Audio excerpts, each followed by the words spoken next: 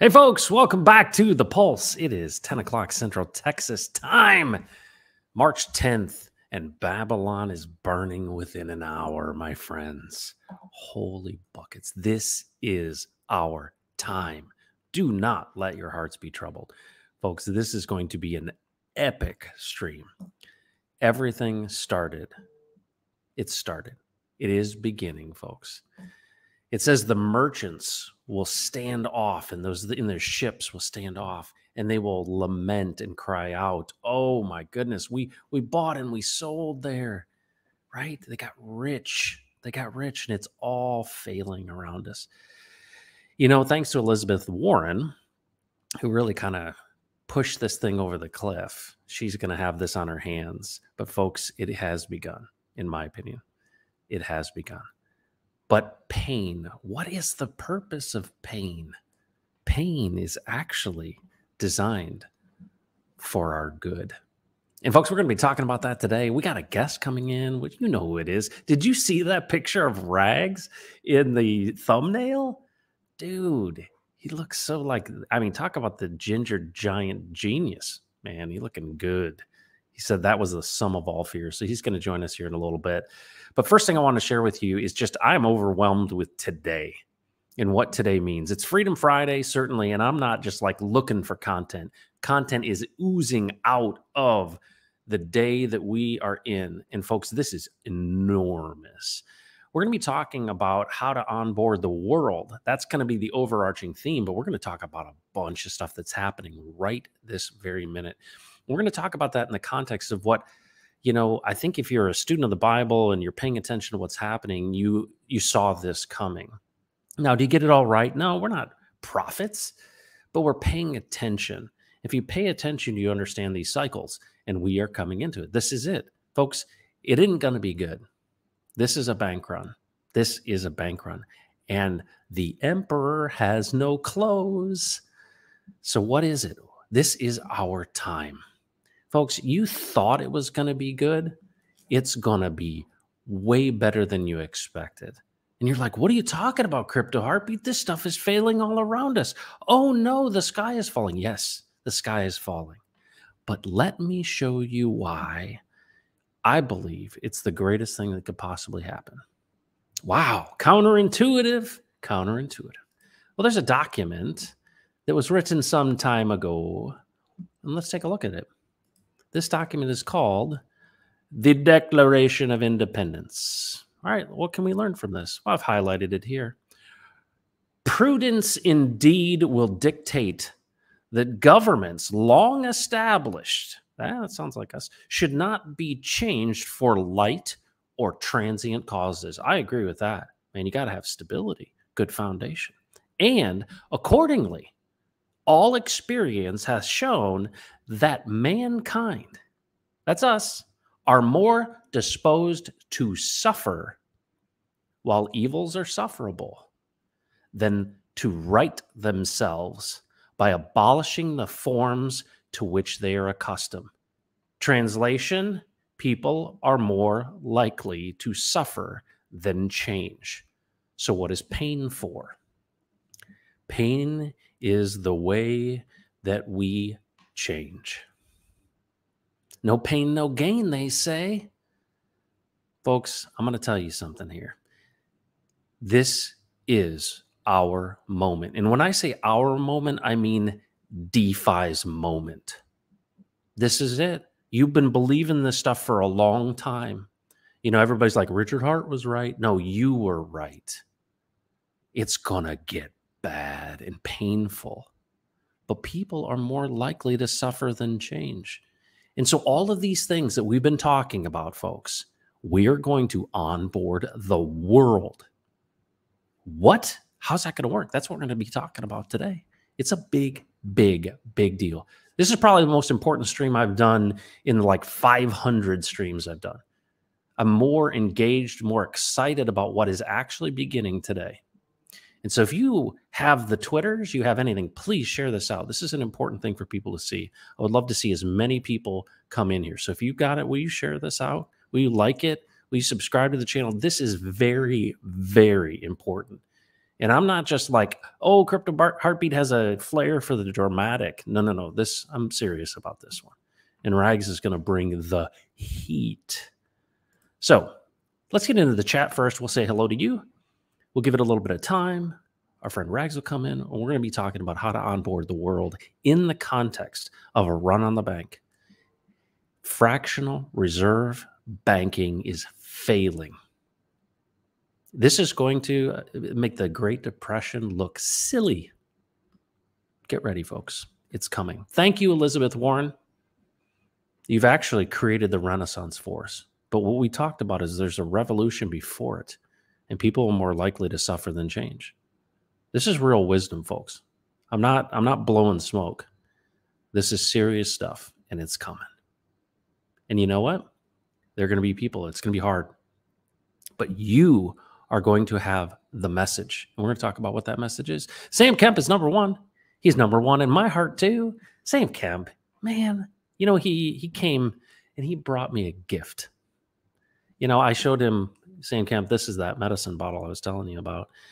And I've got up on my desk over here, I've got the gift of the Texas state quarters. So thank you so much, Sam Kemp. Taryn, here we go. DJ and Dougie Peach is in the house, so we can start. Thank you, sir. DJ and Dougie Peach. Opabamian, Babylon Burning, and I'm catching the Friday stream. Is it too early for popcorn? It is never too early for popcorn. Bring it. It is 5 o'clock somewhere. There you go. Samantha, good morning to you. Glad that you're here. Thanks for all that you do. And David Lee. David Lee is the anchor. You know what I'm saying? He's the anchor, meaning he shows the love. What's this all about, folks? I'm going to weave you a tale and show you what the future is going to look like today. And you know what? David Lee's the anchor of that. What does he represent? Somebody that would go out of their way to travel 7.5 hours because he knows a brother, a fellow Hexican, is struggling because his dad passed away. And he comes up and he sits. He comes to the funeral home and he comes to the funeral itself, right? That's what I call love. And that's why community is so powerful. And that's the essence of it. The lowest common denominator is helping divide people's pain and multiply their joy. That's it. We're in this together. And that's the beauty of it. Okay. Community is at the core. And David Lee represents that with the love. Hexy Quinn's here. She does the same thing. What an amazing person. Hexy Quinn, thanks for being here. Appreciate you. Hexagon, what's going on? Godfather J6 is in the house again. Thank you for being here. Yeah, did you bring the gasoline for the bonfire? Dang, Heartbeat, I've been here a long time. No wrench. Hexagon. Okay, we're going to correct that. We got to correct that, don't we? I'll correct that. Sorry about that. That is bad. Rags would never give you one, but it's different here. Always, always. MT Corner, good day. Crypto Heartbeat, good to see you. Hexicans. David Lee with the fire. Sam Kemp, top of the morning on this St. Patty's Day. Is that St. Patty's Day, Mr. Lee? All right. Jack Handy. Good morning, friends. The Dish 22. Good to see you, folks. Looks like a week early. I was thinking maybe you were. Rich Liberation with the love. Good to see you. Feeling a little Irish today. Tortoise Johnny winning. Absolutely winning. Dark Parts Motorcycles. Dude, first time I've seen you in here. Greetings from Germany. I like that. Dark Parts Motorcycles. Fantastic. Mr. Rock Jockey, good to see you. Immutable's in the house. Thanks for all that you do, Immutable. The legendary David Lee, everyone. Facing Realities here. What is going on? No dab this time, just the fire in the hearts. Dish 22, greetings from Germany. And this is fantastic. Let's see who else is here. Ego Foundation. God bless pain. Isn't that amazing? It's hard, right? It's hard to think that we would embrace pain and understand what it does for us. You know, these things must happen. And, you know, there are consequences for our actions. We make choices in life. And we've made choices. Fractional reserve banking. You know, and that's what a black swan is. This is a black swan, folks. This is it. Now, I think you could potentially have predicted it, but this is the beginning. Silicon Valley Bank going under. Mark my words, USDT is going to unpeg. If you've got cash or crypto on centralized exchanges, stop watching this right now and go transfer it back into your wallet, into the non-custodial wallet of like MetaMask or whatever you've got. If you have money sitting on centralized exchanges, and it's been said forever, stop watching this. Okay, folks, the banks, everything is going to be run on the bank. And you can go other places for like the detail, and I think Rags is going to be talking about that. But if you can see these bonds failing, right, these long-term bonds, it's unbelievable what's happening right now. But we're going to talk about how this is our moment to onboard the world. Keep your eyes and heart on Jesus. There you go. There's some advice for you. Drix, what's up, Drix? Good to see you. Torta Johnny in the house. Adam, what's going on? Good morning. Act emaciated. What's up? Good to see you. Quantifiably correct is here by the dip. Texan doing great. Man, I was just so like, I saw that chart. I'm like, when you see Ethereum and when you see Bitcoin down, you know, 9%, 8%, 9%, 7%, 8%, 9%. And then I was like, oh man, we must be going with them. And then I see us up 17%. I'm like, okay, this is part of the story. Part of the story. I'm getting a text here. Let me make sure. Let it rain wrenches. Let it rain wrenches. All right. Let's see. Airto, good to see you. Roof Dog, Tribal Sounds. What's up, Forrest? You're the man. Thanks for all that you've been doing, man. It's amazing. Good morning, Crypto Heartbeat. Let's get it. Hexagon, Ari's here. Will and Lessick, Robert Keller, John Brasco. Good morning, brother Hexagon. Good to see an Arc Hexagon here. All right, here, let's get into the content. All right. How do you onboard the world? Well, if you missed, we were on Jim Rat Crypto. Brandon and I went to Jim Rat Crypto, and we were on that channel. And I want to play something because there was a moment in that where Sam just was like, oh my gosh, oh my goodness, this is it. This is how you onboard the world. That's the inspiration for this. Okay. First, I got to actually send the invite to Brandon so he can join us. I'm like, what an idiot I am. All right, here we go. Okay. So check this out. Let me share my screen. Share screen. All right, this is it. Check this out.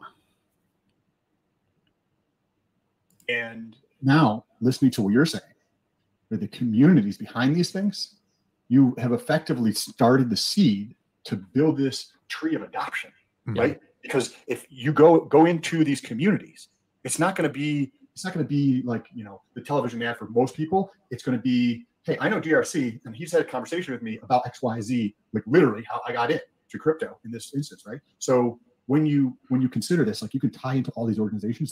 This could be the biggest one of the biggest catalysts to like drive adoption, and you get this framework that you could call Hex, or what Richard Hart's created around, you know, there's 4 or 5 different principles for security that need to be in place, the trustless yield, and you plop that on top of all these different endowments, and then that can spread roots in terms of like bringing new people in. This is very, very and awesome. With the innovative piece to that, which Hex Monkey, I mean, this is something that I haven't seen yet. Like I interview everyone, I do everything, and we're talking about a deflationary token with trustless yield that's immutable, that you can scrape without penalty. I mean, I'm so proud of you guys. Like, wow. Like, but here's the thing. Here's the thing that I think you like. It gets even better, and here's why. I remember I was interviewing Richard. I got a couple minutes with him at the end of the PulseCon, and I said to him, will you talk to me about your vertically aligned ecosystem? And the first thing he said was, crypto's the only thing that will increase your freedom and sovereignty and help you get rich at the same time. Okay, so now think about this for a second. Guys, we launched on Ethereum because we had to, based on our agreement with the nonprofit. Here's the thing I believe. Richard Hart is ahead of the game. He saw freedom of speech and freedom of movement. He's seeing what globalists and authoritarians are doing. I don't really care about Ethereum. I'm glad that we have it out and we honored our agreement. But the Pulse chain, when you have a founder like Richard Hart who's standing up against all of this stuff and understands it way before all of us did, and you build a vertically aligned ecosystem, in my opinion, when the CBDCs come, when the digital IDs come, and when the social credit scores come, there's going to be the Pulse chain. It's vertically aligned. You can do all your business there, and it's going to have a wallet. It's going to have, you know, privacy token. It's going to have a DEX. It's going to have a layer 1. It's going to have stores of value, and it's going to have the users. But the question is this: when the government starts clamping down on things, and when they're shutting down fiat on ramps and off ramps, crypto is going to become mainstream Do you want to have an alternative to the government CBDCs and all the regulatory and lockdown, or do you want to be in a vertically aligned ecosystem where you have more freedom and sovereignty? Because here's the punchline. If you take the people of the Texas nationalist movement and you make them rich, guess what happens? Politics changes. What happens when you make the people that are in squalor in the Philippines and they put $100 in, and maybe like Bally Brand, it goes up to 10,000x? I don't know. But Bally Brand said $100 turns into $1 million. What if people that are in families in the Philippines have resources? We can affect poverty. We can affect politics. We can affect these things by decentralizing them. And in my opinion, we have no hope and no future without the Pulse Chain and Richard Hart's vision for a vertically aligned ecosystem. And that's really what's at stake. That's it, because it has to be an alternative to what the government's trying to control us with. You know, the mark of the beast, you can't buy or sell unless you have this mark. We are going to have the alternative, and Richard Hart is leading the way. And folks, if you see it like I see it, this is way bigger than adoption. Wow. Sam, that was the moment Sam was like, hold on a second. This could be like the way you do adoption. So what are we talking about? Why is this so significant? Why is a vertically aligned ecosystem with a leader like Richard Hart so important? Folks, this is how we onboard the world. When you tokenize a community, you unlock abundance. When you tokenize communities, you unlock abundance, right? So you think about this. The innovators, right? The pioneers take the arrows. The settlers take the land.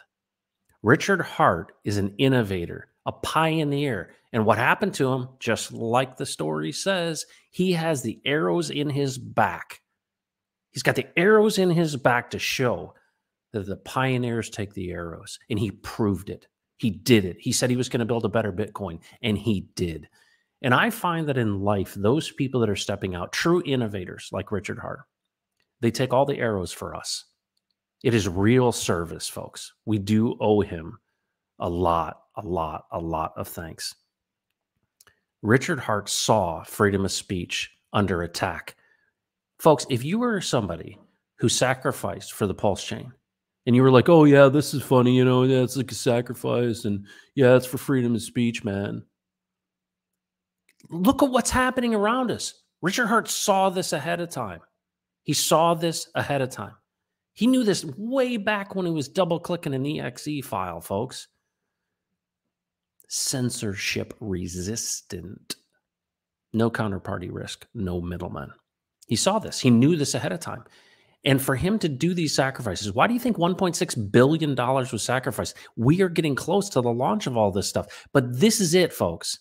And I would say, is this just the genius of one man? I don't think so. I think this is what's called the transfer.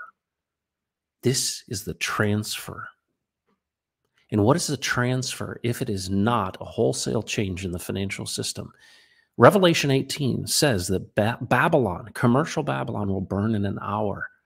And it uses this terminology of a city and of a harlot. And those who have essentially have basically slept with the whore and taken her money and gotten rich, right? Sound like, maybe that sounds a little bit like fractional reserve banking. Sounds a little bit like stimulus money. Sounds like printing $9 trillion during COVID, right? This is basically the leverage of the world. Ladies, liquor, leverage. Sound familiar? Right? Richard Hart, one crying out in the wilderness. I'm not saying it's a spiritual salvation. What I am saying is it is happening right now. And Richard Hart saw it ahead of time. And what is this vertically aligned ecosystem? And how do you onboard the world? You care about people. You care about people and you give them hope. So let's take a look. What did the pioneer do? What did the pioneer Richard Hart do? He created a better Bitcoin. He told a story, and a group of people popped up. Crypto Coffee. Matt, another Matt, RG3. Hexo, the hexologist. Maddie Allen. There's so many of them. Briz, he's in the chat. Briz, first meetup. There's so many people who saw this stuff. And what did they hear? one crying out in the wilderness, right? Just what does it take? What does it take to be a pioneer, an innovator? You know, you think about this idea of, you know, fix the money, fix the world.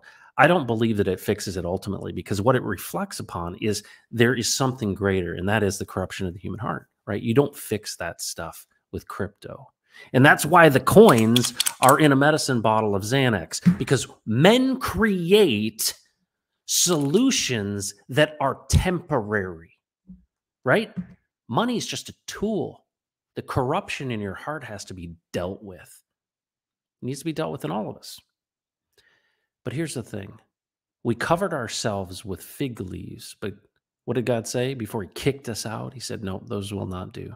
I will provide for you, even though I'm kicking you out and telling you to rule this earth and have dominion over it. And he killed animals and shed innocent blood, and he covered them. Folks, there's always provision with the vision. And it comes a time when you have to be in severe pain to go, well, maybe we do need to be independent. Maybe we do need a different financial system. Maybe we need trustless yield. Maybe we need to find something that isn't controlled by a bunch of absolute freaking maniacs. Maybe we need to take these things out of people's hands. Think about what the founders of America said. They saw King George. They saw this colonialism. They saw this, what had birthed this. And they're like, hold on a second. This centralization of power, which is most manifest in the monarchy, is a display. And they said, no, we need to decentralize it. And here's what's amazing, folks. This idea is not a new one, but it's a beautiful one. And we're doing it through technology. But here's the thing, folks. Tokenizing communities is about building digital nations. And I don't mean nations in the same way you might think. And this is, you know, a hat tip to Raoul Pal. This social construct, this agreement, this what do we call community, is how we onboard the world. That's it. We're tokenizing communities. Are we going to onboard the world like Rags and I? No, we're going to contribute to it, because all we can do, because the vision that I was given is to unlock global generosity by giving. So what am I going to do? I'm going to give all my time, energy, effort to give contracts with trustless yield that are DeFi with no admin keys, censorship resistant, no middlemen, to communities of people who are suffering. If you have ears to hear, you know what I'm saying, because the suffering is about to begin big time. Hope. What is the hope? Where there's vision, there is provision. This is the greatest possible moment for us, because pain's the only thing people respond to. Babylon is burning. This entire banking system is going to fail. And here's the thing. You know, the 10,000 Bitcoin number? Oh, yeah. Richard Hart was right again. At least 10,000, maybe less. But think about this. What is a phoenix? A phoenix that rises from the ashes. There has to be a fire. There has to be embers. There has to be ashes to rise out of. But here's the thing. Do you see that you heard this call ahead of time? That you understood this? You weren't wrecked by FTX and Celsius? And you realized, hold on a second. This decentralization is just like in the Federalist Papers, folks. This is the same thing. It's different technology. They didn't have Web3. But here's the coolest thing that's about to happen. The humanity of people across the world through communication technologies, as well as the network effect that comes from money, in this case, crypto, being a communication network. We have an opportunity to serve people and give to them something that unlocks gold in their hearts. Because where is the value? All of this stuff is a proxy for your private property, which comes out of your creative ability and your own heart. It just represents you. You put time, energy, effort into this, right? We all want passive income, but most people are using their God-given gifts of creative ability, the sweat of their brow, and you call it something. It's just a proxy. That's all it is. I don't care if it's a coin of gold. It's not any different. It's a story, but it's a story of you. That's why inflation is theft, because it's stealing your private property from you systematically. It's like, well, you can't point to who's doing it and you can't hold anybody accountable, but the money's gone because the prices are higher. Babylon has to burn in an hour. People are going to be wrecked. And what grows out of this? The shoots that Richard Hart saw at the beginning. And it's not just Richard Hart. And I'm not saying, well, he is like the God. No. He saw what was coming ahead of time. And so did you, because you listened to this. And you realize DeFi is crypto. Crypto is not CeFi. It is not centralized. And here's what's interesting about this, folks. It's going to get painful in the beginning, because you know what's going to happen is that they're going to try to clamp down on every possible way to get to fiat, because fiat's going to zero. And guess what we're going to end up doing? We're going to be trading chickens and goats. What are our chickens and goats? Hex, Texan, the things where we have accumulated value, centers of trust, because you're putting a piece of yourself. You're taking a proxy of your labor. A piece of you goes into that contract. And why does it go there than somewhere else? Because you have at least a little bit more trust that isn't going to change the rules and pull the rug. This is a miracle, folks. And it's coming to pass today. And I'm so excited about it. So how do you onboard the world? By bringing gifts to communities that are in pain. The first one is the Texas Nationalist Movement. That's the beginning of it, right? Hey, guess what's going to happen, folks? We're going to see Texas become independent. In this pain, people say we have to have an alternative. There's going to be an alternative political system. But what ends up happening when the people, the regular people who care about these things, have resources? We will see a decoupling. I don't know how long it's going to take, but we're going to see a decoupling of DeFi crypto, right? Immutable, no admin keys, censorship resistant, the real crypto that we know, decouple from this whole, all of this other stuff's going to fall off the table. So when I woke up, it was like a premonition. I looked at the chart of Texan and I went, what? Everything around us is failing. It's like a life raft, folks. DeFi. And I don't even want to promote Texan. I'll be honest with you. I don't even want to talk about Texan. I want to talk about DeFi, because we need more and more communities of people who take ownership in their own. When you give this proxy, when you put yourself out there and you sweat from your brow and your heart rate goes up and you dig a ditch or drive a truck, they give you a little ticket, a little token, and it's a piece of you. And it's about how you were designed and created, because you create value. Richard says it. I say it all the time. I quote him. If you want a picture of an elephant, you can draw one. You're like, well, what does that mean? You can draw one. That is what makes you different than the animals. You can draw one. And somebody might say, hey, make that an NFT and I'll buy it for $1 million. And they'll be stupid. But that's the point. If you understand how all this stuff works, and that's what I'm trying to tell you, you are the value. Crypto isn't the value. You are the value. Your heart is where the gold is. The gold isn't in the ground. This is a revolution, my friends. Babylon, commercial Babylon, it's a representation of a harlot. It is a representation of those who have literally hoard themselves out and drank from this well and said, oh, free money, free money, free money, fractional reserve banking. And the banks are like, oh yeah, we can do this 10 to 1. Oh yeah, we don't have to have much on deposit. Oh, the FDIC ain't going to save you, folks. There ain't enough. This is going to be such a shock to the system of the world, because the banks are going to fail. I think USDT will depeg. And of course, you're like, doom and gloom. No, folks. No. This is our time. Because people won't listen. Remember 9/11? Remember when the towers fell and everybody rushed into churches? Why do you think they rushed into churches? Because they were hurting. People are going to be looking around. They're going to be like staring like zombies. People aren't going to have food.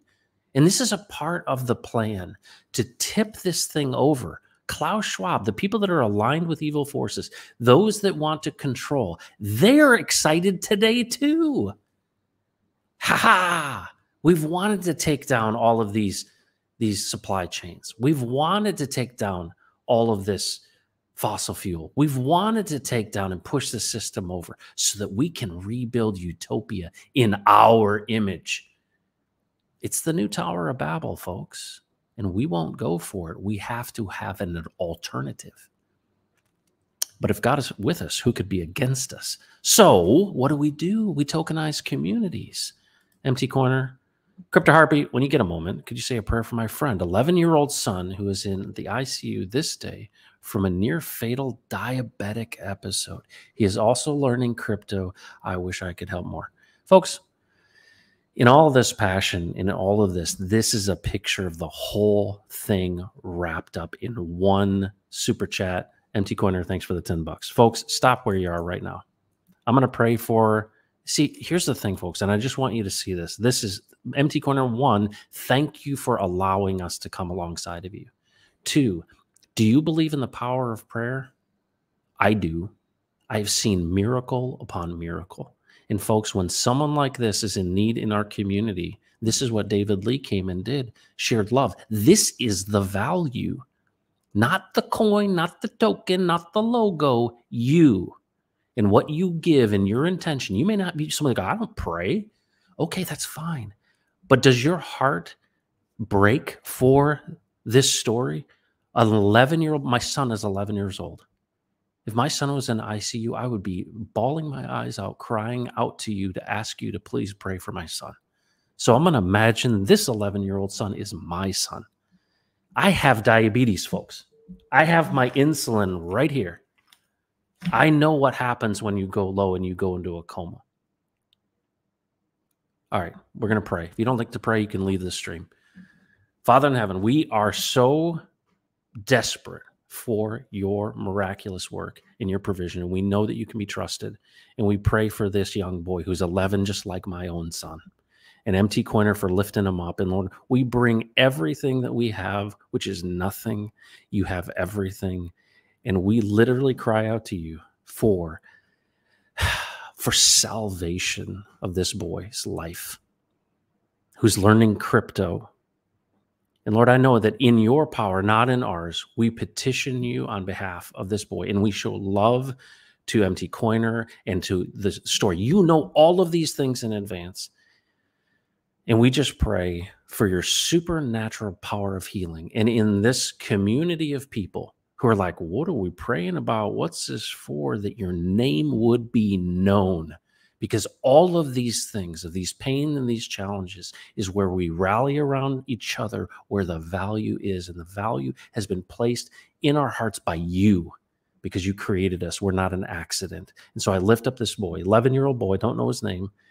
I imagine him as my own son in ICU, intensive care. And anyone that has any sense of heart, whether you pray or not, are imagining this boy in ICU and are saying, everything in us asks for a miracle.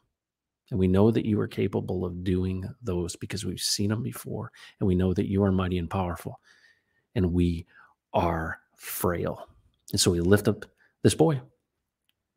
And we just ask for your healing. And we also pray for an amazing, amazing report. And we believe for healing. But Lord, thank you so much for Empty Corner, who would come out on this stream and share this information with us, allowing us to come alongside, to divide pain and multiply joy. Empty Corner, I cannot thank you enough. We just praise you in Jesus' name. Amen. Folks, I did not know that was coming. I want to say to you, many people are like, hey, I don't believe that stuff. That's okay. The great pastor, Scott Jankowski, said, it's not my job to convince you that God exists. He will do it all on his own. And so I don't ask anyone to believe what I believe. I just testify to the truth that there's power. And I've seen it, and I continue to see it. And I'm going to tell you what, if you've got a son who's 11 years old and he's in ICU, boy, you'll do anything. You'll hop on one leg on Leap Year Wednesday. You will do whatever it takes to turn yourself inside out. And that is the problem, but also the joy of pain. And that's what it does, right? We come alongside of each other and we literally go, I got nothing. You've got everything. And you don't realize this if you're young. I thought I was invincible, right? When Lambo, I thought I could do it all until I couldn't. And when you're a parent of an 11-year-old boy who's in ICU, you don't know what to do. You're just like, oh, I don't know what to do. I don't know what to do. I mean, you're numb, you're stunned. You're just like, please help. MT Corner, thanks for sharing that. I really appreciate it a lot. And it illustrates the entire point of this whole stream. Tokenizing communities, unified people where trust is built. And where's trust built from? Serving people. Mixed Crypto Art says, just started watching, hope all is well, facing reality with the prayers. Barry Crump, hi Matt, I just want to say a big thank you for your very generous Easter egg from your book, Unlocking Generosity, A Guide to DeFi. Apologies for the late reply. I don't check my wallet all that often. Dude, you're letting the cat out of the bag. Folks, we got a free book. It's in the description. You can get it and print it out. And if you're an old man like Crypto Heartbeat and you need readers, you can write in the margins of that thing. Ty Bull, what's going on? Toters Johnny, Matt got me on fire right now. I'm ready to run through a wall. Folks, it's just the sign of the times. We didn't create this stuff. And here's the thing that's so different. Richard wants the glory. And I've said this so many times. He will never receive the glory that he wants because that's not how the system is designed. The system isn't designed for you to be God. The system is designed for you to be an agent. And I think what is so incredible about this with Richard going into this kind of humble phase that I hope is truly genuine, and I think it is that he, in this process of trying to gain the whole world, he's going to discover that something greater has been in this story all along. And that's you and me and our community and the people that care and come alongside. And MT Coiner just gave us the perfect example of that. That's where the value is. I'm telling you, when your son's in ICU, crypto don't mean jack. The Dish 22, what's up? Magnus is here. Rich Liberation, Texan. What's up, Mobius? This is an event that will see a white elephant. Haha, look, it is special meaning. There you go. Let's set the captives free. Yeah, it's what Richard's doing. Absolutely. And folks, we're a part of that. And it's not just Richard. We give him, obviously, we're like, hey, tip of the spear, right? He's leading the way. He has taken all the arrows. He has fought the dragon. But we're the settlers and we get to take the land. And that's what's happening right now. Magnus with the prayers. Torch Johnny with the prayers. David Lee with the prayers. Magnus with the love. Facing reality with the prayers. The Dish praying. Wow. Hexaquin with the love. Rich Liberation. Praying for your friend, son, and healing in God's will. God bless. Liberty or death. We are unified in our desire, in our hearts, regardless of what we believe, to come alongside MT Coiner and that boy. How many people in this world are struggling right now? So many, and so many more will. We are the hope, folks. We are the hope. What will attract people? And it's this story I told about these coins in this medicine bottle of Xanax. Man creates things to anesthetize himself. We have anxiety beyond anxiety, and I know what it's like. Benzos, folks. Jordan Peterson understands benzos really well, too. Man creates a thing that he thinks will bring him peace. I'm so out of control. Take this pill. What's inside of this when I found it in this old house? State quarters. And what it represents, folks, is the fact that we create things, tools, and those tools get used, whether it's streaming, whether it's a sword, a plow, whatever it may be. We have to recognize that money is just a tool. But money is also attractional. Why would there be a transfer right now? Why would Babylon burn? Why would it be spoken in Revelation 18? Why would we be in this situation, in community together, praying for MT Coiner's friend's son? Why would we be here at this moment today? If not for the fact that it was planned out in advance. for Richard, for you, for me. This isn't about one person getting the glory. It's about all the people coming together to serve one another. That's the key to this whole thing. Seek first the kingdom, and all these things will be added unto you. So you think about others in addition to yourself. Doesn't mean that you're a martyr. It means that you're thinking about others in addition to yourself. And that's where the benefit is, right? Don't you want somebody watching out for you? Absolutely. Then watch out for someone else. And in this process, we're one beggar helping another beggar find food. So how do you onboard the world? You bring gifts to people who are struggling. I don't care what it is. You bring gifts and you give to those in need. I hope that our level of giving is on nation size. But guess what? It's no more important than you seeing a need in your community and helping someone. It's no different. And in my opinion, God doesn't judge it differently. Everyone is just created for a role. What is your role? You fought the lion and the bear. You've been prepared all your life for this stuff. What is your role? What happens when you have a ridiculous amount of money because you saw DeFi ahead of time and you understood what the times were? And then March 10th of 2023, the bank run begins and Babylon burns and falls. And the black swan is here and it all falls off the table. And DeFi with trustless yield, no middlemen, censorship resistant. What happens when that decouples? People are addicted to yield. You don't have to go to them. They will come to you. The need and the sorrow and the pain that comes out of this will be self-evident, and you will have an answer. Because the future isn't about, let's transfer our crypto into fiat. That's not the answer. Guess what's going to end up happening? This representation of you that you put into this immutable contract called Hex is you. It's just a representation of your labor, which is your private property. We're amassing value together. And the system, what Richard put together, which is absolutely genius, which we learned from as well, DeFi crypto with trustless yield will be the only place that you can get yield.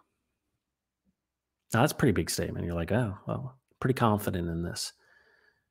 And I'm not confident just because, oh, yeah, I'm just a smart guy. I'm an idiot. But I see the nature of these things, and we've been designed for a time such as this. But here's what it is. It's just an excuse to care for people. It's just an excuse to help. What is it having a lot of money? What? You wear one pair of pants, you can drive one car at a time. Great. Like, get it out of your damn system, right? Go buy a bunch of shit and feel good about it. Pardon my French. Like, seriously, like, get it out of your system, right? Like, let's go buy all the stuff that you need or that you thought you needed or that you want, and let's get it out of your system. And now let's go and do something that's meaningful, and let's have significance rather than chasing after all this success, which is social signaling to other people that you're better than them. But actually, it's your insecurity because you are afraid of your own damn shadow.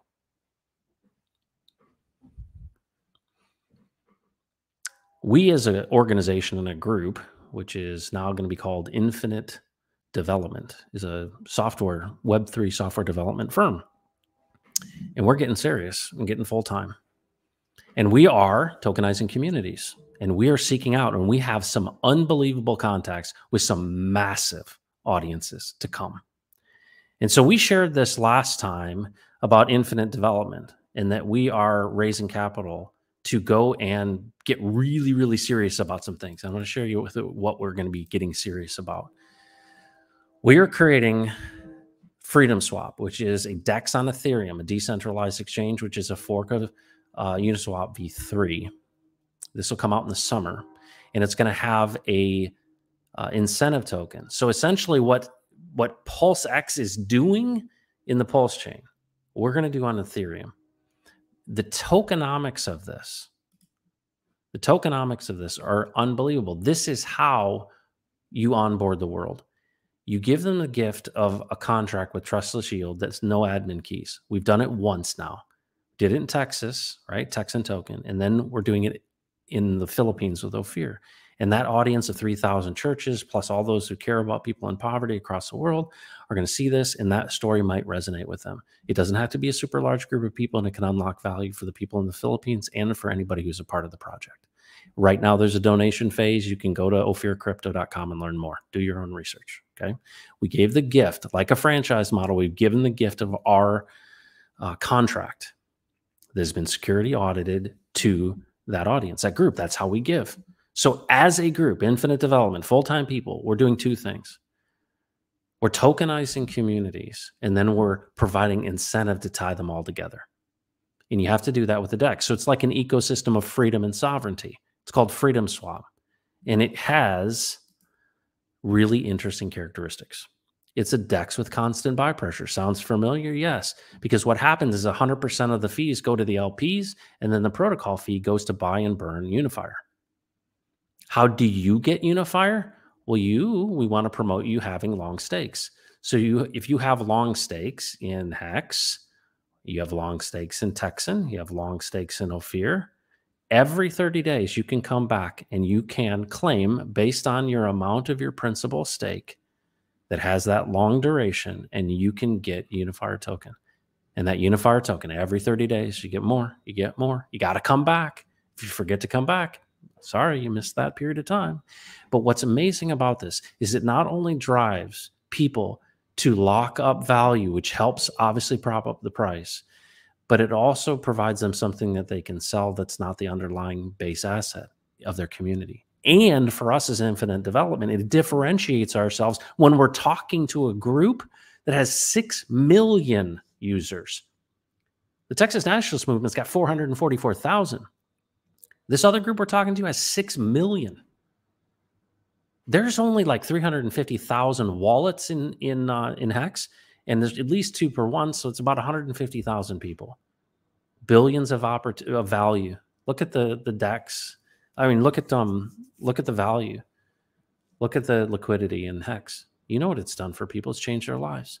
So what are we doing? We're advocating for other communities, and we're saying, hey, as Babylon burns and this stuff falls off the table, there's an alternative. And ultimately, this alternative isn't Ethereum. This alternative is not these tokens. It's on the Pulse chain. Because here's the thing. They're going to do everything they can. You saw this.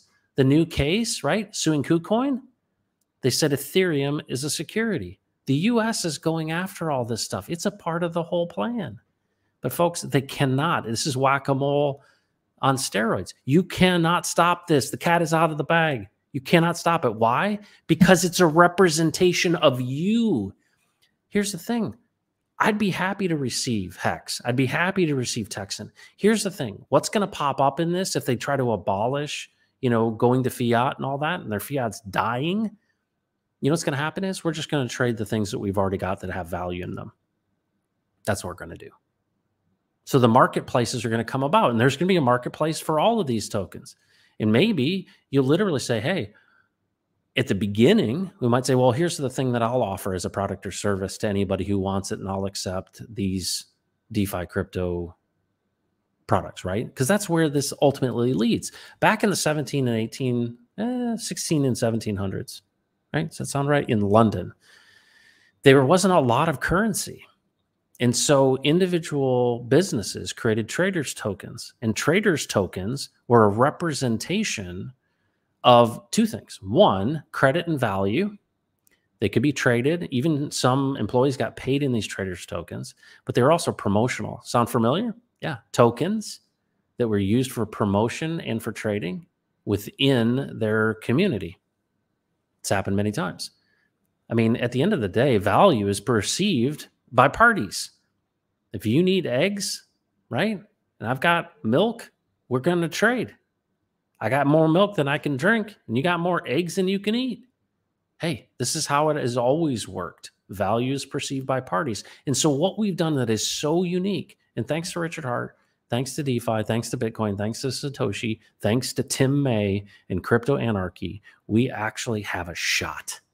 And so as Babylon burns and all this stuff fails, we have an alternative. And that alternative is our love for one another and community as we contribute a proxy for our labor, which is actually the gold out of your heart. Hey, that's interesting. Richard Hart. Richard, meaning strong in rule and heart. He's taken the arrows, folks, so you can take the land. It's time. It's happening right now. It's going to be tough, and people are going to look to you. The future phoenix that rises from the ashes is DeFi. Why? Because no centralized players can control it. It's controlled by no one. Censorship resistant, no middlemen, no counterparty risk, no admin keys. They're gifts that are given. It's amazing. It's a miracle. And it becomes obvious now, right? When things literally go crazy and they fall apart. But I really believe, you know, almost like Michael Burry, if you saw the movie The Big Short, right? He knew this was happening. And people were like, yeah, no way. And he's losing money, losing money, losing money. And then he realized that this thing is going to crumble under its own weight. And we've kind of known, well, yeah, that's going to happen at some point. It's happening because the banks, right? Because here's the thing. You know, you and I can do, you know, products and services and help someone because that's all that really exists. But they've gotten so leveraged with fractional reserve banking that they can't cover it all. They cannot cover it all. So literally the notes are being called, if you will, and the banks are failing. When the banks fail, what do you got? That's fiat going to zero. So what do you have in all of this? Well, we got each other in community. And that's really important that we got people who care about us. It's going to be tough, but I'm going to tell you right now, folks, you can't have this renaissance that we all want without the revolution. And the revolution starts with pain, massive amounts of pain. So what is the future for us and infinite development and me and Rags and our whole team of people is we're getting serious about tokenizing communities because we believe that at the bottom is when you build. And guess what? You know, I might have gone 2 weeks ago and said, hey, we'd like to tokenize communities and give you the gift of this and help you with education and show you how you can unlock value in your hearts. And they go, we don't need that. I've got my fiat. I've got my stuff. Oh, your fiat's gone. Oh, your fiat's gone. Oh, yeah. You know how you were talking to us the other day about that gift you wanted to give us? So now you're interested. Yep. That's how the system works. So folks, this is huge. How do you onboard the world? You give gifts to those who are in need. You unlock abundance for people. You don't hoard it. You don't centralize it. You give away what you want to receive. Give away what you want to receive. Give away what you want to receive. The beauty of these truths is that they work in your home and they work on the globe or the flat thing. Right? They work everywhere because they're true. When MT Coiner said, hey, my friend's son, 11-year-old, diabetic coma, near death, pray, please pray. Give away what you want to receive because you may find that your 11-year-old son needs some prayer one day too. So Freedom Swap DEX is really this way in which we're saying, all right, all of these communities are going to have a place. All these, no coiners that we're bringing into this community will have a place to trade. And when they do trade there, whatever it may be, they might be trading their SHIB, their Shiba Inu, or whatever it is. It doesn't matter. It doesn't have to be these tokens. But every single trade, right? That protocol fee will go and buy and burn through a public call that we don't have control of, and we don't receive any benefit from the DEX, zero. Goes to buy and burn this token called Unifier. It unifies all of these communities together, and it differentiates us when we're talking to new communities that have 6 million people in them. So why did Sam Stolt got so excited and go, I've got goosebumps? Because he saw what we saw long ago. That if you want to be a part of changing the very nature of things, you need to give, not take. But here's the thing. You receive when you give.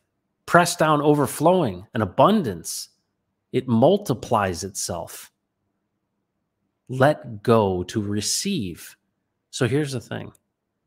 Look for every possible opportunity that you can care for people. And it's not just crypto, folks. It's in every possible situation. It's praying for MT Coiner's friend, son. It's everything, right? It's It's David Lee coming to my dad's funeral. It's a good word. It's a high five. It's a, hey, you can do it. It's going to be okay. It's, hey, I've gone through this addiction. I can help you. It's any of those things. Community is actually at the core because you're contributing a portion of yourself. It's just a representation of you and your private property, because the only things that matter in this world are products and services. And those are the product of the creative force that is a gift that the animals don't have. You are not an accident. You are not a monkey. You didn't crawl out of ooze and turn into a newt and then a chimpanzee, and then you became somebody that can draw an elephant or code in Python. That's not how it works, folks. And I'm telling you this right now. Why? Because I got evidence upon evidence and miracle upon miracle that testifies that that is not true. And you have value. And we together in community are going to have to love and serve people. And guess what will happen? We're one beggar helping another beggar find food. We've found food. It's called DeFi, and it's called trustless yield. And that's a place in which we can eat from the transfer. We are going our own way.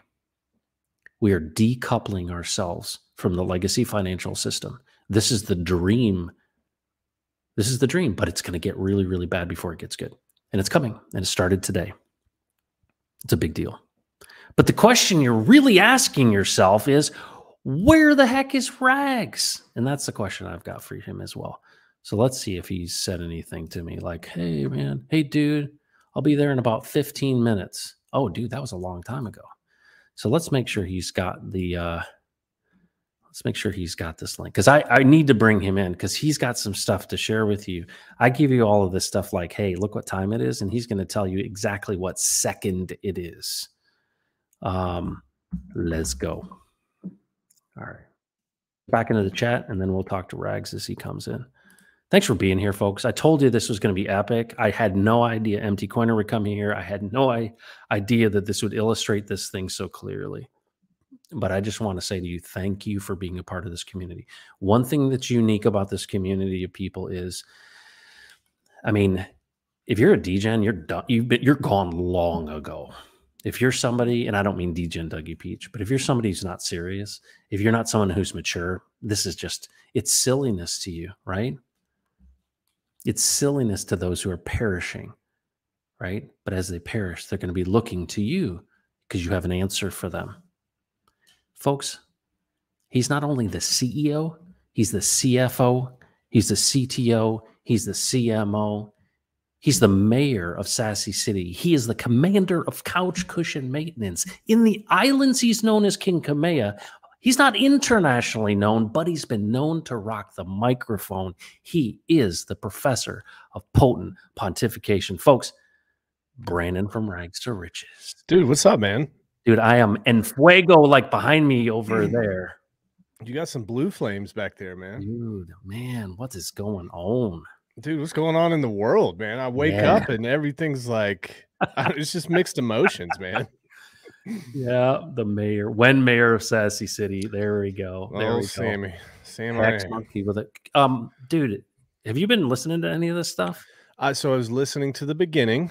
Okay. But I didn't listen to a big chunk of it, but I'm looking forward to rewinding. No, it's a special one. MT Coiner's got a friend's son who's 11 years old who is in ICU from a diabetic coma.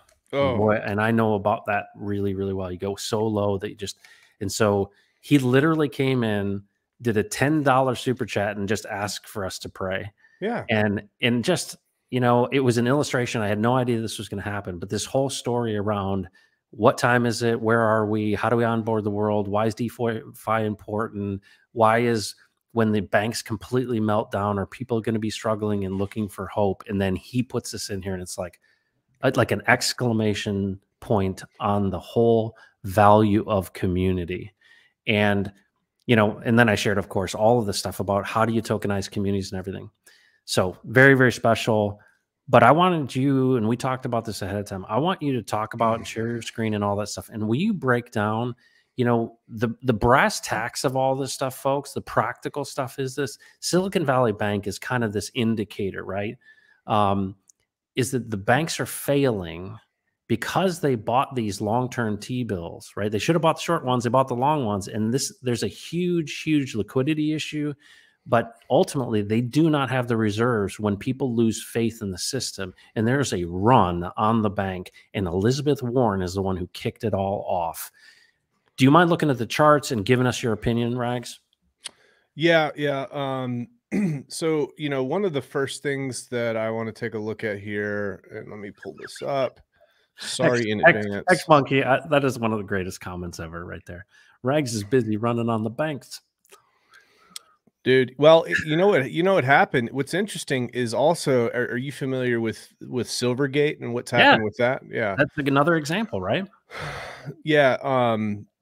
A crypto-friendly bank that's had an absolute meltdown. Now, one of the things, the first thing that popped into my head when I saw Silverbank slipping under was it took me back to, and we'll kind of get into this. Do you remember when the United States decided and NATO decided to sanction Russia? Yeah. And sanction all the oil, all the natural gas that was flowing into Europe. Yep. There's about 12 major banks there in Europe, and one of those major banks, Credit Suisse, decided that they were going to start loaning money to businesses who wanted to pull fossil fuels out of the ground, because logically thinking, okay, if there's not anything coming in, then we need to go we need to credit, we need to fund these people to help relieve this problem, this supply crisis. Yep. So what happened? Those 12 banks ganged up on Credit Suisse. And if you guys saw about a month and a half ago or 2 months ago, Credit Suisse is almost all gone at this point, right? So they like to gang up. This is how this works. This is how this works in the West, centralized banking mixed with a nice little tinge of Marxism and socialism and redistributive policy. Yeah, green, all of that. They're saying, we will let people die. We will let the system fail as long as we can control power. And we're going to use the lie and the guise of green initiatives to hold that. Because basically, if you loan to those people, what they're saying is you're murdering people on the planet in the future. Yeah. That's what they're trying to, that's the false equivalency there. So, it's a straw man. It's a straw man that's been set up. And here's the thing, folks, this goes right back to the Great Reset. Supply chain stuff, fossil fuels, the banking, all of this stuff is literally, and people are looking for any way they can decouple themselves from the dollar system and certainly from fractional reserve banking. And that's what we're going to see. And keep going, Rex. It's amazing. Yeah. So you kind of look at what's happening right now. So back in like late September of 2022, the 1 month treasury bills were yielding more than 2.5%. So what you do, you go and you can buy these treasury bills, or they buy them and you can receive some sort of return on that. The dumb math here is you take that $12 billion of deposits, you buy about $12 billion worth of bills, and you get paid about $300 million a year in interest. You pay your $123 million of non-interest expense, your $0 of interest expense, and you have $177 million left over. And your assets should be super safe and super liquid. But the problem is we have a massive economic downturn. It's very difficult to service all of this debt. And I said this probably, you might remember about 2 or 3 months ago, I said, if this all fails, it's going to have an issue in the debt liquidity markets. The liquidity in the debt markets are what's going to cause this thing to absolutely tank. And when you're underwater for so long, regardless of what the White House says, they can't lie when it comes to the numbers. You can hear what's coming out of their mouth. You don't pay attention to it, right? Except to understand the story they're trying to paint for you. But then you look at the math. This is just unsustainable. I said that for a long time. What I said was they have to service all of this debt. So when interest rates go up, the interest rates on the debt that the United States has also goes up, and they can't do it forever. 6 months, fine. 7, 8 months, fine. 12 months, getting weird. More than 12 months, getting really, really bad. Something's going to break. So what's the problem now? They're getting to the point where things are breaking. It's not good. Okay. Janet Yellen, you know, the debt ceiling up to 31 trillion now. The problem is inflation is not under control, but they need to decrease interest rates. Yep. Because they can't service that debt any longer. Yep. So something's got to break. The problem with this system is they're going to break the backs of the American people before they break their system. Yep. That's what's wrong with all of this. They are going to break us. They're going to break everybody in this room. They're going to destroy the economy. They will hike rates as far as they have to keep control of this broken ass system that they have. And that's what we're seeing right now. Well, and think about this, folks. Listen to what Rags is saying. And he's been saying this for a long time. And I think it's so redemptive that you've been telling us this whole time. And people are like, yeah. It's happening today, folks. And I think the incredible thing about this is we are in DeFi. And this is the question I've got for you, Brandon. DeFi, right? No centralized parties. We're putting in our economic energy. Well, guess what? You put your economic energy into this piece of paper, and what happened is this piece of paper, it's worth this much, or it's worth this much now, right? And what ends up happening now is that, hold on, is there an alternative where I can put in the whole representation of my labor, and I know that it's secure, and maybe somebody will pay me extra on that, and it doesn't change? I believe that DeFi, true DeFi with trustless yield, is going to be. You know, we think about this next, well, hey, I'd like to have a bull run. It'd be nice to have a bull run. Folks, when this stuff gets worked out and when we see that the only place in the world to get yield is in DeFi crypto, real crypto, like, hold on to your hats. This is the wholesale change in the system. And what happens when poor people have money? What happens when independent people in Texas have money? Politics changes. Poverty changes. This is actually the pain that is needed for people to actually change. And you know what? It's going to suck, like, big time. People are going to die. People are going to die over this. But this is think about this. This is good and evil. Those that are on the side of evil, what do they want? Centralized. They say, hey, we'll just make you pay for it. We'll try to protect our system. We'll bail it out. Right? Trying to hold on to this. But what is Klaus Schwab and all these people that are basically, they're worshiping at the altar of climate change? It's like, this is the moment we've wanted, because then we can literally now say, look at all the people that are crying. Look at all the people that are dying. You need to accept our solution. And our solution is a CBDC. And it's with our wallet and a social credit score and a digital ID. And then we, the smart ones, can rebuild this in our own image. And the Tower of Babel goes up. We are the alternative. This is the transfer. Richard Hart is building the vertically aligned ecosystem that is provision for us. It is an alternative system. And you said it so many dang times. We have to provide people an alternative. Yeah. Two things here, right? First thing, Matt, how many Hershey bars could you have purchased in 1913 with $1? I mean, it's got to be a lot, man. 26. Oh my gosh. How many Hershey bars can you purchase today with $1? I probably can't get one. 0. Yeah. Okay. Now, what they have, they've got an advantage. Government is kind of immortal in a way, right? Government doesn't just die and all the ideas and stuff goes with it. Yeah. Government and bureaucracy is like, it's kind of like, in a way, like a virus, maybe parasitical. It keeps growing and growing and growing, but also the knowledge and everything with that goes with it. Generations die off and they forget. Okay. And they don't remember things and they don't start looking into the past until things get bad. So they've been able to do this over a very long time frame because nobody has that perspective of history, because everybody thinks history begins when they're born. Yeah. So second thing I want to point out here, Fed chair. Okay. He was quoted as saying this the other day, Matt, blew my mind. All right. Somebody basically said, you know, can you comment on cryptocurrency? Jerome Powell, the head guy, he says, I've never understood the valuation of those. Now wait for it. They don't have any intrinsic value, but nonetheless, they trade for a positive number. Think about this man. Think about the office that he occupies. Okay. And I'm going to say office because he was appointed. He's appointed to this, and he has no clue that the system that he is operating in is fake. Now, I have a weekly bath. Okay. And that was this morning. I was taking a cold bath this morning. And I'm sitting there staring at the wall, and I'm like, well, let me think about this objectively, Brandon.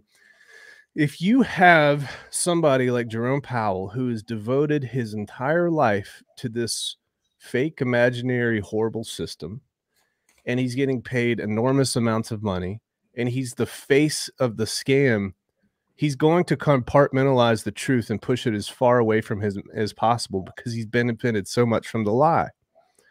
And that's what human behavior is in general. He doesn't understand what we understand at a very basic value or a very basic level here, which is, just like you said, if we have agreement that something has value, the sky's the limit. But also what's cool is our system is so much more simple, so much more predictable, and so much more trustworthy, which is what's amazing about DeFi. That's why money's going to be pouring into it. Yep. Yeah. DeFi is going to be, well, and that's the thing, right? The centralized parties have become untrustworthy. FTX, obviously, all of these things, but it's happened so many times before. If you look back into history, how empires fall is they do not pay back their sovereign debt. That's it. People literally spend themselves out of existence. Then they fight wars. Oh, that sounds familiar. And then they try to take somebody else's stuff and rewrite the rules. What are we doing with Texas independence? It's just one little picture of what's potentially happening across the world. And you know what, Brandon? I don't know if you're ready for this, but there's going to be a lot of people across the world that are struggling. They're going to want the gentle ginger giant genius to come and help them understand how they get out of this damn system. And I think it's going to be amazing. I think our phone is going to ring off the hook with massive communities going, all right, if we're going to do this right, we've got to do this in a DeFi scenario. Like, think of El Salvador. They went and said, hey, we want Bitcoin. And then, of course, Bitcoin crashed right after they did it. No. You need to have the shared value of your people. And that's why I look at Ophir and I'm so excited for them. Because in a way, in a small way, what people are doing is they're saying, I'm going to take even my limited amount of labor, which is literally a piece of you and your creative ability and the sweat from your brow, and you're going to put it into something. And you're going to agree in a community that it has value. And guess what? That's what fiat is, right? It's literally a community of people believing in something, and we're going to decree that value. But the difference is there's not going to be a Jerome Powell, and there's not going to be a centralized bank, and there's not going to be a Fed who changes the rules on you in the middle of the game. You know, what's the measure of wealth is how many months you can basically survive on your savings, right? Most people can't survive more than 1 month in the Western world. Right. You know, some people, very rare, I'd see like maybe like 25% of people can survive 3 months. And then it just gets crazy. 6 months, it's like 1% of people in the States. So imagine this, take this, for example, somebody from the Philippines, they took their life savings, $500, for example, which might have been 3 months worth of life savings. And they put it in the Texan contract. Before they even knew about Ophir, they put it in the Texan contract. They would be up right now. Their ability to survive would have increased without any income out to 8 to 10 months at this point. That's very, very strong. Now, what's really, really neat is we don't believe, Matt, that blockchain should only be for the Ivy League, Silicon Valley, those sorts of folks, the college educated folks. We believe that this it must, it's a priority, it's paramount that this be dropped all over the world, because this is the only answer. This is the alternative that we've been talking about. We have the technology. We can do it now, Matt. Oh, yeah.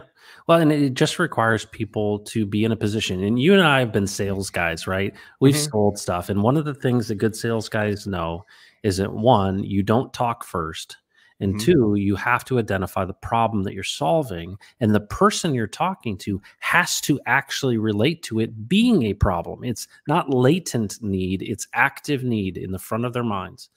And what do? We tell stories. After we listen and understand what's going on, we repeat back to people what that story is and where that pain is. And we say, all right, well, here's what's going to happen in this system. The pain is going to be so prevalent and obvious to people that they're going to look for an alternative. Timing is so important in so many different scenarios. We are at the right place at the right time. And it's not just you and me. We are literally going to be giving this contract to people, right? Is there benefit for us? Absolutely in the process. No margin, no mission. There's no reason to do this. But guess what? You can unlock abundance by giving. You can unlock abundance in so many different ways. You give in to somebody that's in need in your community, and there's joy and peace in your heart. It's valuable stuff, folks. You don't recognize it. It's a gift. But most people haven't experienced that. And so we're going to come into an era now where people literally who don't have a month's worth of are going to need food. And we've seen movies and stories about the Great Depression. My grandfather grew up in the Great Depression.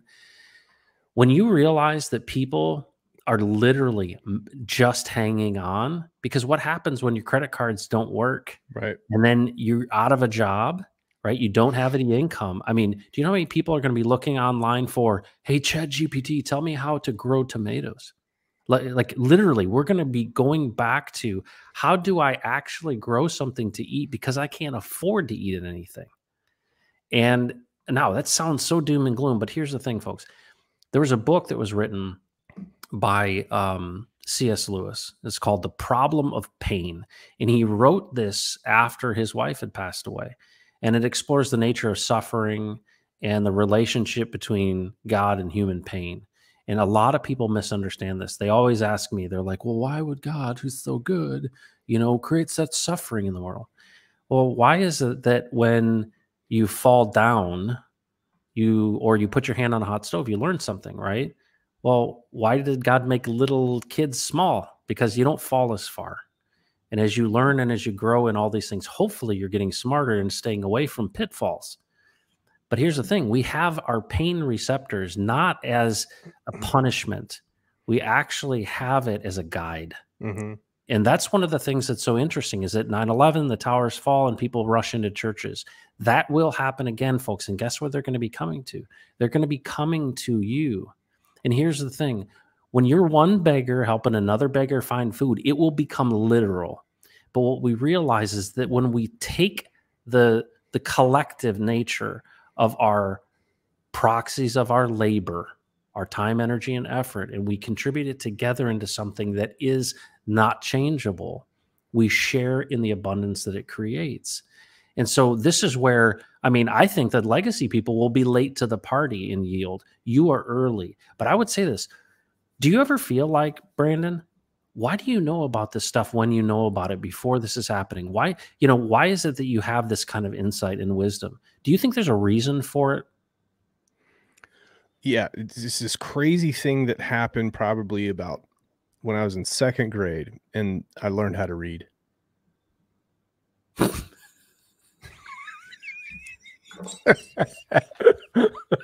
Okay, it's going to be this kind of stream. All right.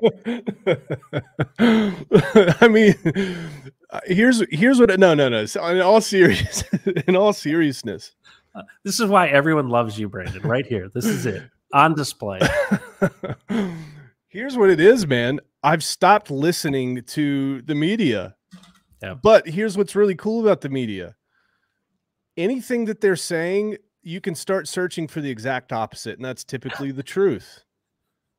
It's everything that I've talked, like, okay, when you listen to my stream, Matt, yeah, on any given day, do I always provide facts and data to back up what's coming out of my mouth? Yep. Every single time. So there is no trick. Just listen to what they're saying and think the exact opposite and start researching that, and you'll probably find the truth. That's the anti-Kramer rule. Isn't that what it is? So do you mind pulling up the chart? I'd love for you to go through where we are right now with Bitcoin and Ethereum, and then I want you to show Texan as well.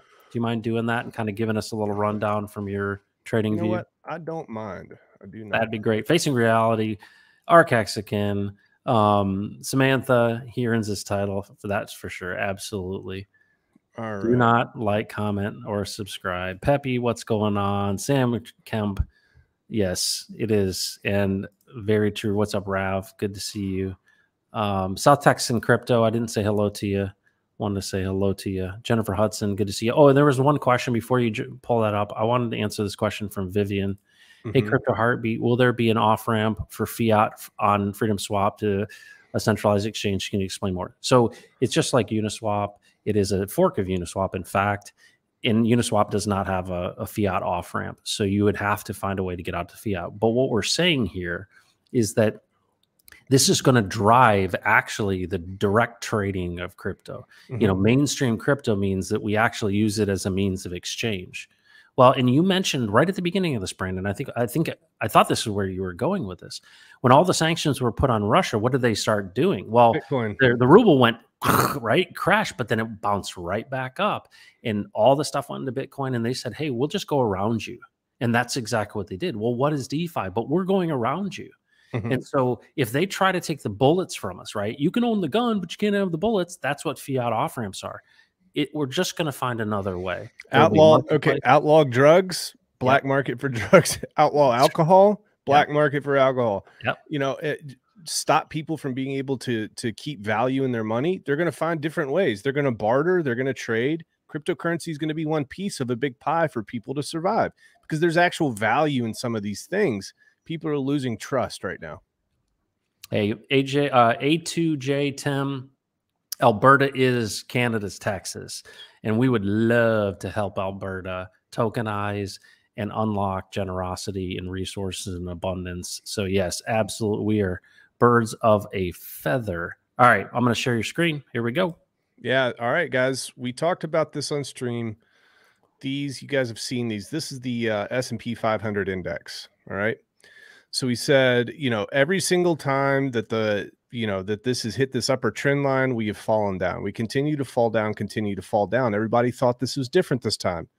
But what we saw, Matt, we saw this rally. We saw this rally occur.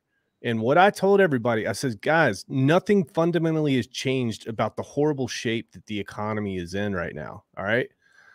All that changed with this was just a bear market rally. People got excited, pumped the market.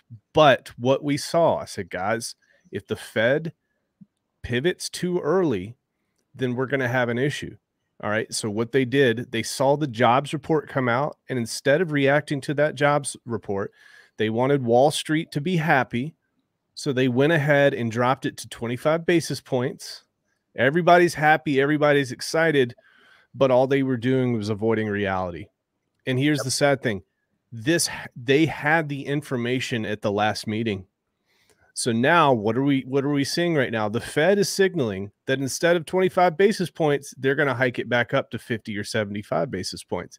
What are the Democrats doing?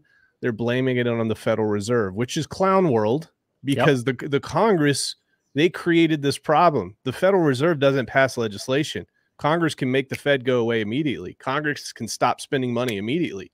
They're looking for a scapegoat, and they're pinning it on Jerome Powell. And Matt, I think that they will make a push to try to replace Jerome Powell as the scapegoat for them. Judging by the language that's starting to come out. So what do we see next, guys? I see a potential target for the S&P 500, and I've said this a while. Our next target could be down here around 3,200. Wow. And that seems pretty crazy, but I think that's par for the course, especially with these previous resistances, previous imprints in the order books back here. I think this level, and let me do this actually, and we'll just keep this on as well.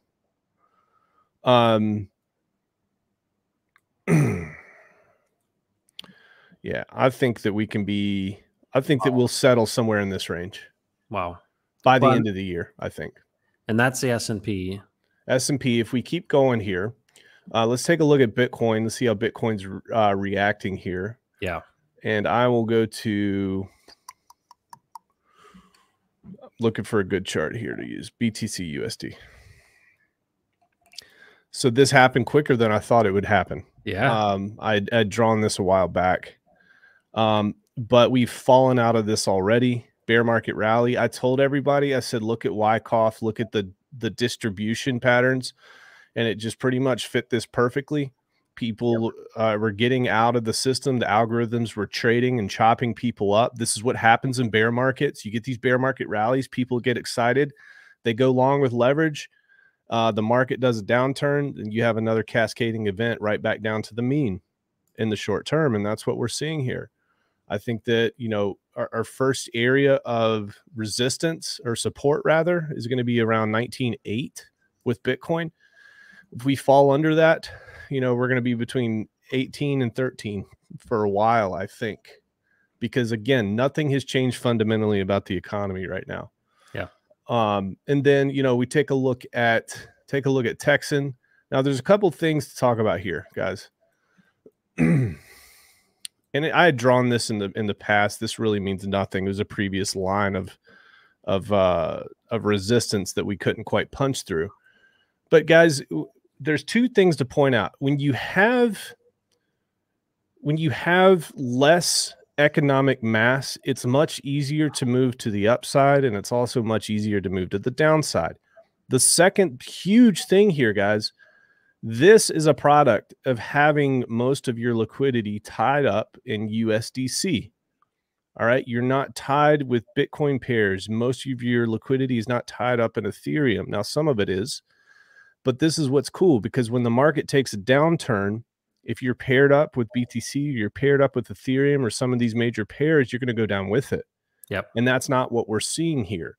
So, you know, one of the neat things here is if you are going to make trades, you could consider making those trades in USDC because of the stability, and that just kind of helps everybody else out. Okay, will you answer this question for Opamamian? Because this is, you know, it's obviously not true that the stock market does not create ups in crypto because of what you just said. So will you answer that question?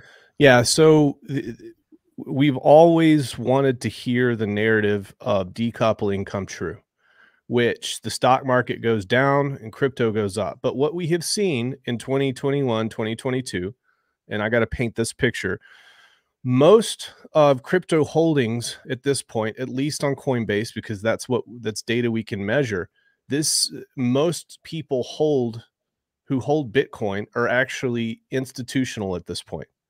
85% of the market is institutional. So if 85% of the market is institutional and the market dumps very, very heavily with the stock market, what's that mean?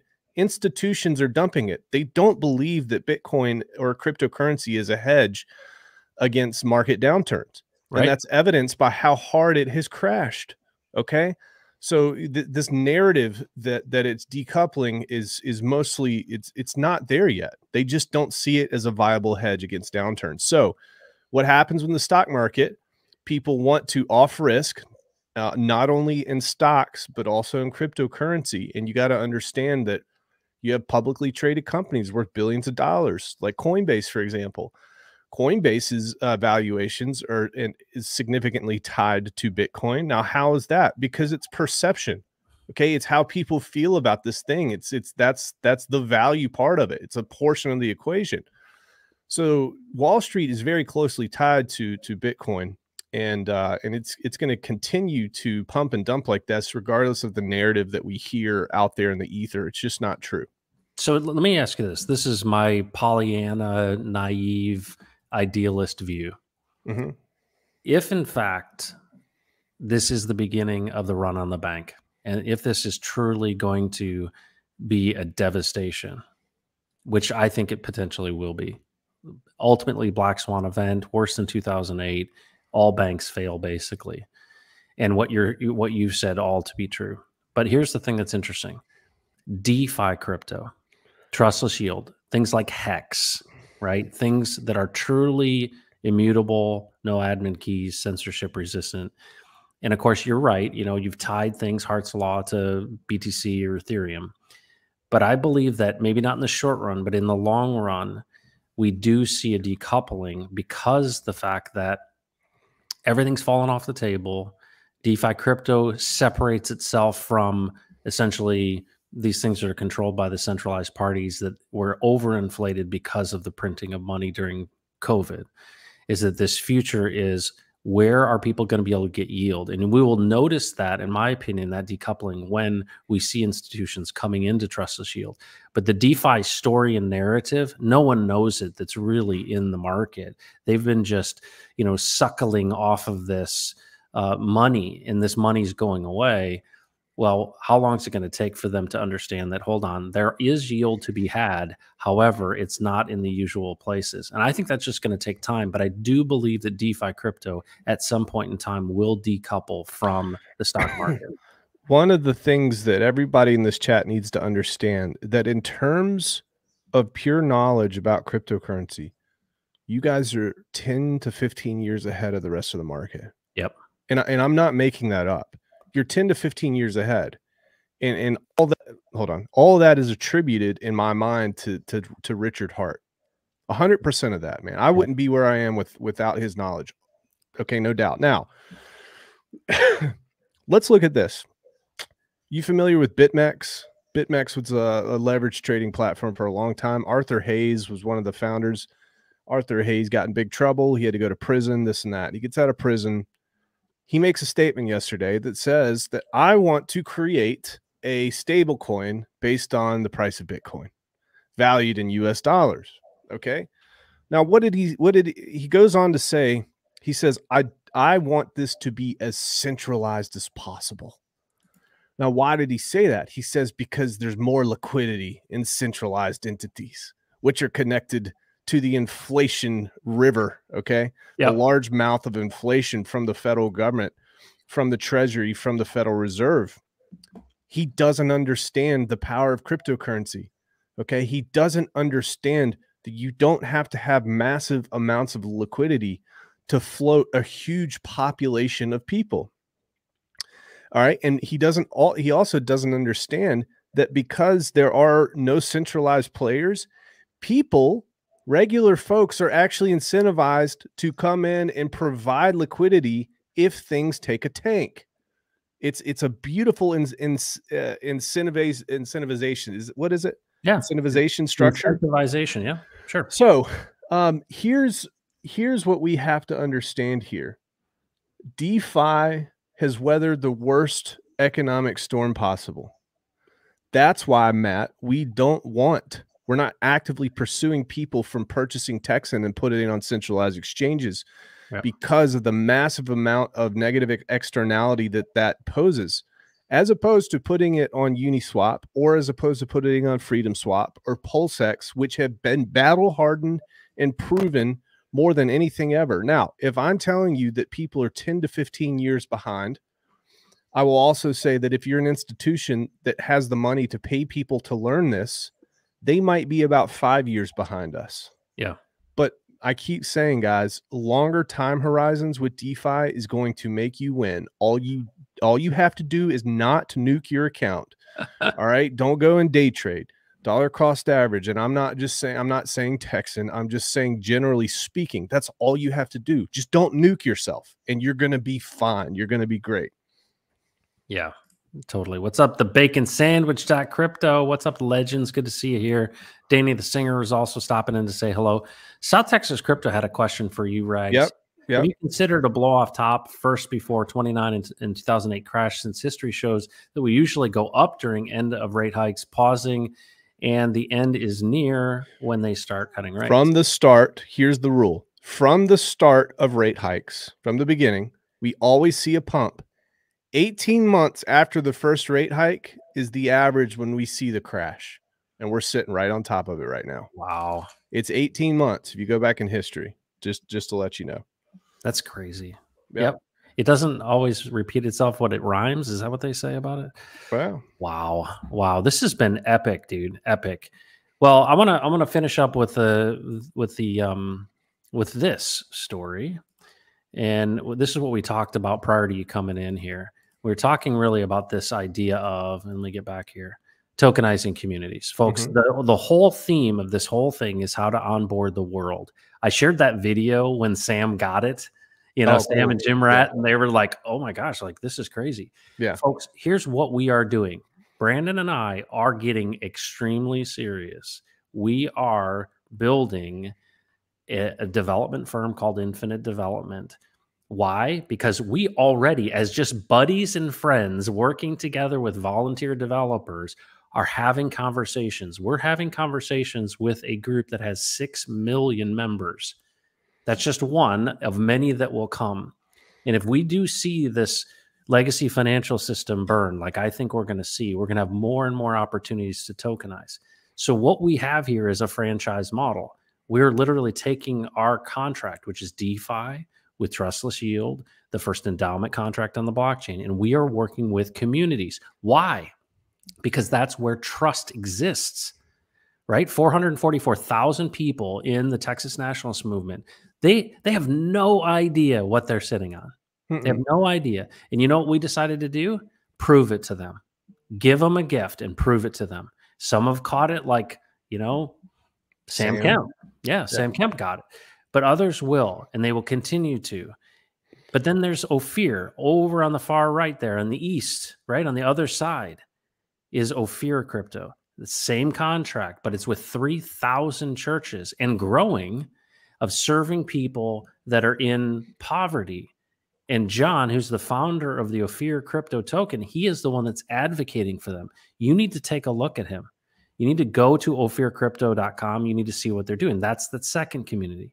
There are several others. And I use this map just to say there will likely be places across the world that will have DeFi crypto, because they're going to be like, where do we get yield anywhere else? How do we work together? How do we mine gold that's in our hearts? How do we utilize our economic energy and value and not let it degrade and be eaten up by inflation?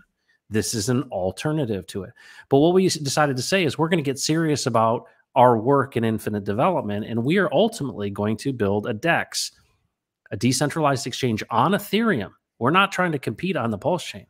The Pulse chain, in my opinion, is going to be where all the business happens that is decentralized. It's where the business of freedom and sovereignty is going to happen. But we want to have a place where the people on the Ethereum side can have benefit, and we tie together all those communities on the Ethereum side. That's with the unifier token. So the DEX itself is going to have 100% of the fees are going to go straight to LPs, and then the protocol fee is going to buy and burn unifier token. We will have no benefit from the DEX of any fees. Those fees are going to be used to buy and burn the unifier token, just like PulseX on Pulse Chain. The beauty of that is it differentiates us when we go talk to additional communities, that we're bringing something to the table that they can't do on their own. And it's the power and the benefit of drawing and unifying those people together. Brandon, this was really important to you, finding a way to connect all of these together. Can you talk to that? Yeah, so if you go back to that map and we take a look at all the possibilities here, okay? This is 1, 2, 3, 4, 5, what? 3, 4, 5, 6, 7. 7 on this map. It could be 10. It could be 5. It could be 15. It could be more. We don't know. And they don't need to be geographically located either, right? You don't, but it's based on community. So in my mind, I'm like, well, how are we going to tie all of these together? Because if we tie all of these together, those fibers in between the communities is what really creates strength amongst people, and kind of that cross-pollination amongst communities as well. I wanted to find a way to be able to connect all these people together. And that's when we came up with Freedom Swap. And the neat thing too is there is no DEX on the Ethereum side that follows the first and the fundamental principles of kind of what RH taught us. So, you know, if you are in a community and you're going to be transacting on Ethereum, which many of you are, because many of you have all sorts of stakes on the Ethereum side with Hedron and with Hex and with Texan and with all these things, there's going to be value in both chains. How are you going to transact? Well, we want to make something that caters and tailors towards those people. Now, here's the neat thing too, Matt. You know, this is obviously just this is a rough draft here, but there's some cool stuff that we can be announcing as we move forward in the future about really making an effort to connect everybody together if you're going to be transacting on the Ethereum side. Yep, absolutely. So if you're somebody that is, so let me also back up and say this, with all the regulatory stuff that's happening, our attorneys, and if you've been following the Texan token, you know this, our attorney said you can't do sacrifice. And so 100% of the money went to the TNM, 100% of the money goes to Gem Effect in the donation phase with Ophir. And so we, as we build the DEX, which is Freedom Swap, and Unifier is the incentive token, and we look to identify and work with and be proactive about engaging other communities in this very, very unique time in history, we are raising capital from from those who are actually accredited investors. And an accredited investor is someone that has at least 250 or combined $300,000 in a household annually of income, or has $1 million worth of net worth. Okay. Those are people that the SEC believes are smart enough to be accredited, and they can basically determine their risk. And so what you do in these scenarios when you're raising capital for this is we're raising $3 million, $2 million of which is going to be used as liquidity on the DEX. And then $1 million is going to be used for our work and operation of identifying and working with additional communities. In exchange for those folks that are actually a part of Infinite Development, they will receive not only any of the distribution from the company, but they will also participate in each of the ongoing projects from here on out. And that's really the thing that you have to look at is, well, do I want to be a part of all of these communities moving forward? Do I believe in this, pseudo franchise model and this vision for bringing DeFi to the world where trust actually currently exists, these centers of trust? And so if you're interested in that, in the description is my email address. It's matt@b4.vc, and you'll see it in the description. And I can send you an executive summary if you're somebody that is qualified. And being a part, you can be a part of this, and you would join us as we identify and we continue to work with these communities. In my opinion, this window of time of helping people is upon us. And this is the time in which it's the bottom. So imagine the people in the Philippines who scrape together $100 US. And what if one of these projects does have that kind of hex-like experience? There's no forward-looking statements. We don't know what it's going to do. It's a complete risk. However, in my opinion, how we unlock generosity is by enabling people, regular people across the world, to be able to participate in a system that doesn't change the rules on them. And that's the power of DeFi. So if you're somebody that's interested, send me an email, request that executive summary, and we'll have a conversation about what we're doing. But it is our goal that here, before May 1st, that we're going to have this round closed and that we're going to move forward for the launch on this timeline. So, Ophir likely looks like right now would launch in, if not late May, early June. And then we would look for the summer for the launch of Freedom Swap and the Unifier token. And there was a question, and then ultimately, obviously, the next communities that we're having conversations with now, and I think many, many more will come. South Texas Crypto said, if Unifier launches before Pulse Chain, will it be able to claim each 30 days on ETH and PLS, or is the whole project only on ETH? Well, it's on Ethereum. That's the goal that's where it's going to be. However, likely it's going to be copied over as well onto the Pulse Chain. It's not built for the Pulse Chain. We will support it. But yes, it's the Ethereum. It's meant to be on Ethereum. It's meant for an option for all of these people. Here's the thing that I think is important to note. There's a transition period for people. When I say we're on Ethereum and we got a price chart, people don't go, what's Ethereum? If we're on Pulse Chain, I'd have to explain Pulse Chain. So there's going to be a transition time for people to understand, oh, this is a different copy of Ethereum. So we are investing in Ethereum right now for this process, but we are going to support both chains. We're going to launch all of our projects on Ethereum and on Pulse Chain. In this case, it might be a copy, but even if the Pulse Chain launches, we will still launch on the Pulse Chain with all of our new communities as well, because that is what we feel is going to be the long-term, ultimate, vertically aligned ecosystem of freedom and sovereignty. Yeah, that's where we're investing. But here's the important thing to know, guys. We're not going to launch something half-ass. All right. So the big thing about a decentralized exchange is you want things to be very, very liquid. You want to have a lot of liquidity over there. That's why PulseX is going to be so incredible. It's going to have so much liquidity day one. Now, people are going to fork it over. Uniswap's eventually going to fork over to Pulse Chain. In fact, it'll be copied over day one. All they got to do is create a new front end, make a couple tweaks. It'll work. But what you don't have is the massive amounts of liquidity. I think what Matt and I are saying is that liquidity, the bulk of that liquidity and that lifting power is going to be on the Ethereum side initially. Now, one thing that's important to know too, with any layer one, you know, you want a layer one that is very liquid amongst many different exchanges. That way, if one fails, the whole system doesn't fail. So things can be aggregated out from in that way. I think we're pretty far away from getting to that point, Matt. I kind of want to see how things develop over there before we make any sort of decision to hop over there. But there's no intention whatsoever of competing with PulseX, and it's going to be a while before we would even consider moving that way for liquidity reasons. Right, right. So, Taryn, you're absolutely 100% correct. Unifier itself is completely distinct from the DEX. However, the DEX becomes a buyer and burner. So it becomes just a constant buyer. That's the only relationship. So yes, the Unifier token is separate and distinct from it. It can be claimed by people who have max stake length of Hex or any other of our community tokens, which would be Texan and Ophir at this point. But yes, you're absolutely right. The DEX is just a function to buy and burn it. And honestly, these tokenomics, is what makes it so exciting for the Pulse chain and PulseX. Like, I am super excited. I think personally, PulseX is the big winner on Pulse chain, especially in the first 6 to 12 months. What are your thoughts there? Yeah, it's always dependent. It's dependent upon the following for me. I've said this before. We look back at DeFi summer in 2020. I think it was 2020.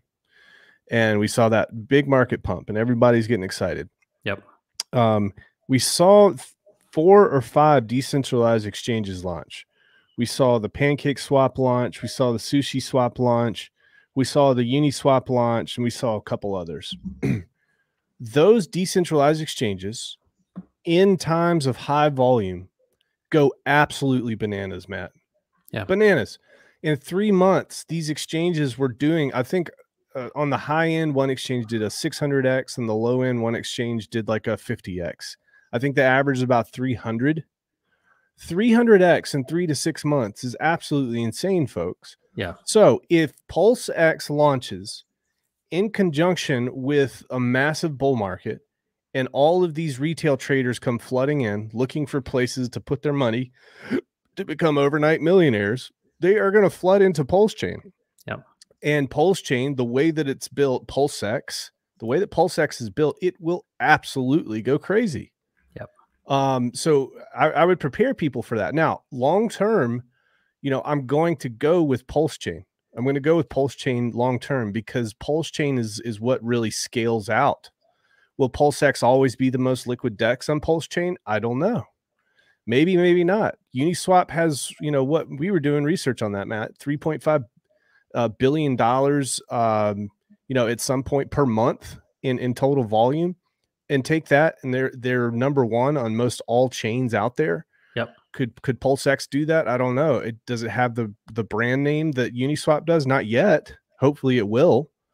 So there's just a lot of competition in that market. We'll see what happens. Well, I like Pulse Chain though, long term. Yeah, that makes a lot of sense too. And if you think about it, just like on ETH, you're going to need PLS to be able to do any transactions, and that in and of itself is big, and it's deflationary. I mean, the innovations of Richard Hart. Brandon, thanks for joining today. Thank you all. This is a very special stream. We are on a mission, folks, to give and to give and to give. And if there's any message that we get from all of this stuff, and MT Coiner continuing to pray for your friend's son, this is it. Like, this is probably the best stream that's wrapped all of these things together of what we're doing, why we're doing it, why this community is so special, what really matters, and where the value actually resides. I just want you to do what Brandon said. Don't nuke yourself. Understand the long term. And thanks for being a part of this. And I want to say a special thanks to all of the Hexicans who have been so supportive of us, because, you know, you walk a fine line in all of this. And one of the things I want to just give credit to Hexicans for is the fact that it's very, very, very difficult to prime a pump.